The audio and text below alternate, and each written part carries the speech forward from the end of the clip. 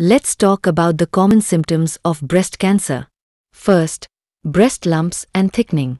A new lump or thickening in the breast or armpit is often the first noticeable symptom.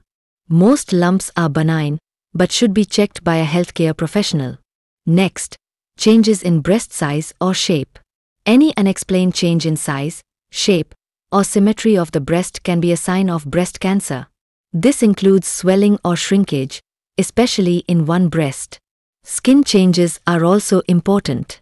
Look for dimpling, redness, or a texture resembling an orange peel on the breast skin. Nipple changes can be significant too. Symptoms include inversion, flattening, or changes in position. Any unexplained rash or scaliness should be investigated. Nipple discharge is another symptom to watch for. Any discharge not related to breastfeeding, especially if clear or bloody, should be evaluated by a healthcare provider.